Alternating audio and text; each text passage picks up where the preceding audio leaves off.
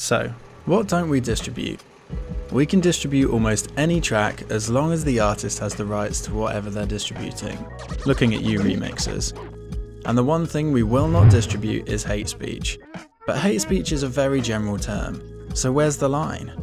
Generally, hate speech includes things like racism, sexism, or discriminating against groups of people. And if a release contains anything like that, we definitely will not distribute it. Hate speech is a wide-ranging issue full of nuance and opinion. We try our best to be reasonable and judge each case individually, so there should be no need to worry about the content of your music. We hope you found this useful.